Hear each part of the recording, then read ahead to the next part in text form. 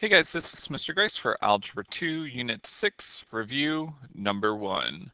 Remember to show your work whenever possible and circle your final answer. So, we are supposed to select the graph or graphs below that have a domain of -2 to positive infinity. Select all that apply. No calculators. So, just remember that when we're talking about the domain, we're talking about the x values. So that means at -2, I need to be greater or equal, or -2, it goes to infinity, sorry, and that's a. So B, just my quick check, it's not at -2, so I know it's not that. C, greater than -2, yes. And then D, once again, I'm just going straight to -2. Not it. So there you go. A and C are the answers. Now, for 2, it says select the graph below that have a range of -infinity to 1. Select all that apply. So range, once again, those are the, excuse me, so those are the y values. If we can get my pen to work, there we go. So my low is -infinity and then 1 is my high. So as I'm doing that, the two things that I'm looking at, there's 1 and then is it going down? And so for A, yes. Okay, I'm at 1 and then is it going down? Yes. There's 1 up. Nope. I can already tell you that. That's all jacked up. No for C. All right, D. There's 1 that's the highest it goes and it's going down, so I can say that D is my answer. Okay? All right. Complete the following chart, no calculators, and use your table of powers. Mr. Grice, what's the table of powers? Let's see, did I pull open the right one? There it is. This is your table of powers. This is what's going to help you fill these out.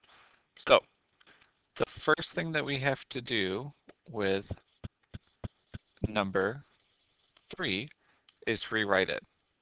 So the -27 stays the same, but then we rewrite it with 3 being my root, because it's the part that's underneath, and then the 5 goes on top, because that's my exponent.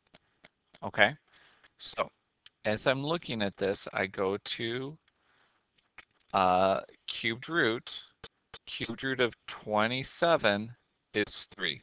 And since it's negative, it's going to be a -3. So now we have -3 to the 5th power. I come back to here.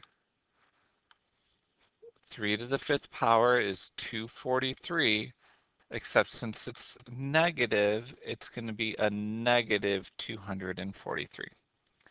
And this is my final answer. Oh, let's get a big highlighter. And there we go. Okay? So for number 4, I'm going to go backwards first. Okay? I know that the 81 needs to be in parentheses, or it's going to be a fraction. The 4 goes underneath, and the 3 stays on top. Okay? So coming back here to look at the 4th power and 81, so that breaks down to a 3. So I know I have 3, and now I have to figure out what 3 cubed is, so 3 times 3 times 3. And we just kind of did that one, it's 27.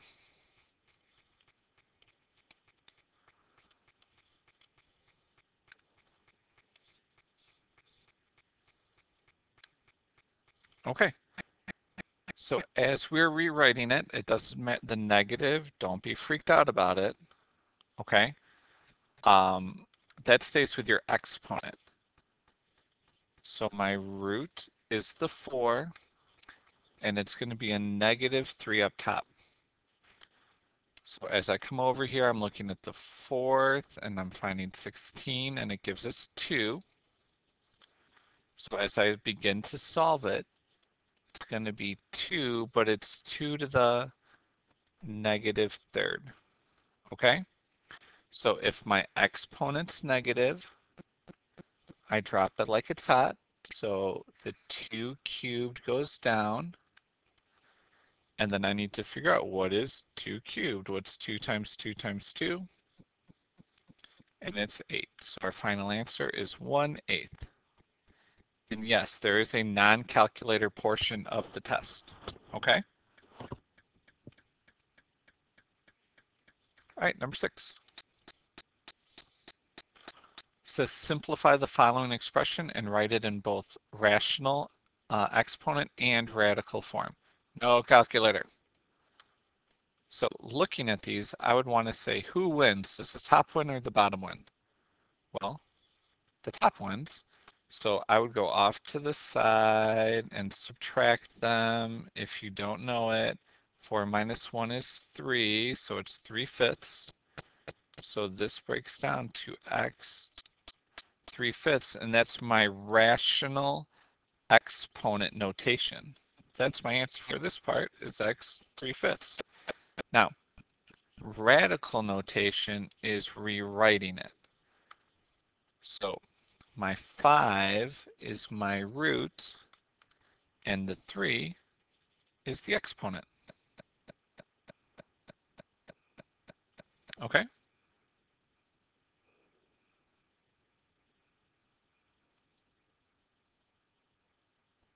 So for number 7, we would do the same thing. Look to see which one wins, and the bottom wins. 5 minus 3 is 2. So my rational exponent, that's pretty much already it. And then rewriting that, I would just rewrite it underneath. So there's my x. Okay, 7 is my root. And the 2 is our exponent.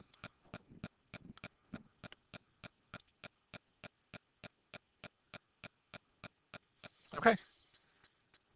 Now for these, all we have to do is simplify and just remember no calculator for this. Okay, we can do this stuff without a calculator. Number 8, when it asks us to simplify, I always check, can I reduce anything? And if I can't, I just go ahead and distribute. My bases stay the same, and then I multiply. 3 times 3 is 9, 2 times 3 is 6, and that's all I can do. So our final answer is x over 9, y to the 6th.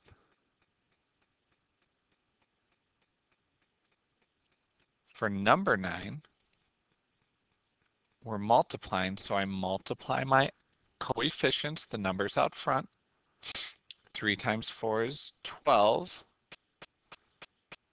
And then I add my exponents. 9 plus 7 is 16.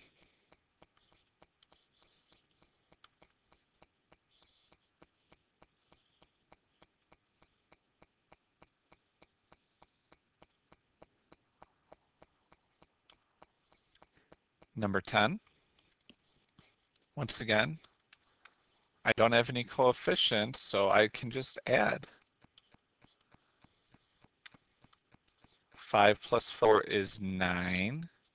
But then I always check, can we simplify this? And it's going to be 9 divided by 3, which is 3.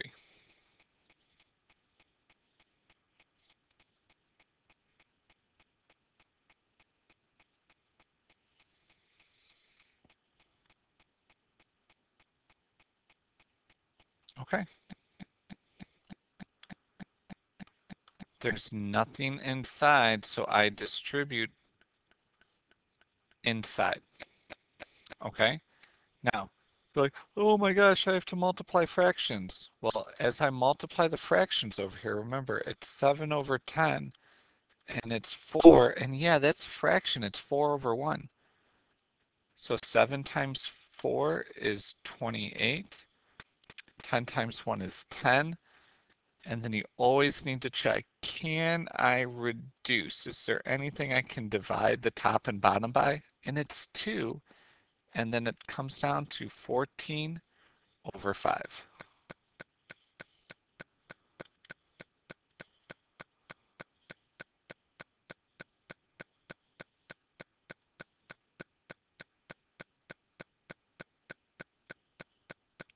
All right, number 12. I always like to simplify my fractions first. So negative 6 over 18 is negative 1 over 3. My x to the 5th stays on top. My x squared stays on the bottom. My y stays on the bottom. But if my exponent's negative, I need to drop it like it's hot. Okay? And then I can decide who wins, the top or the bottom. And the top wins. The top wins by 3. And then we have a 3. And then the y's, I add up all my y's, and we have y cubed. So the only thing that you can get rid of would be the 1 out front. You don't have to have it, but if you keep it there, it's not wrong.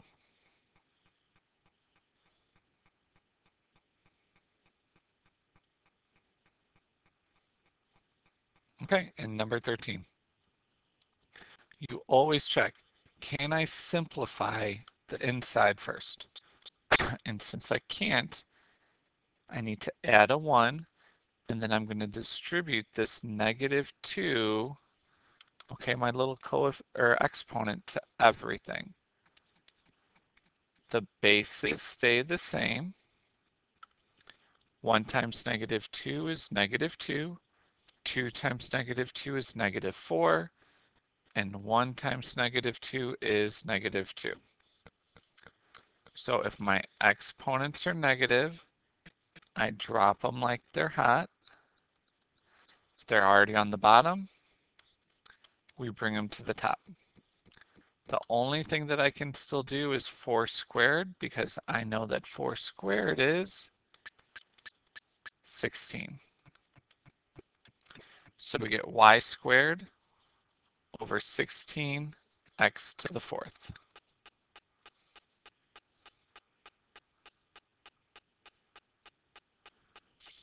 Okay, and we're going to stop the video right there, just because I don't want it to get too long. And that's it. Okay, so this is Mr. Grice signing off for Algebra 2, Unit 6, Review 1, Video number 1. If you have any questions or need any extra help, please come see Ms. Carranza or myself. We would love to help you out. Otherwise, this is Mr. Grice signing off. Thanks for watching.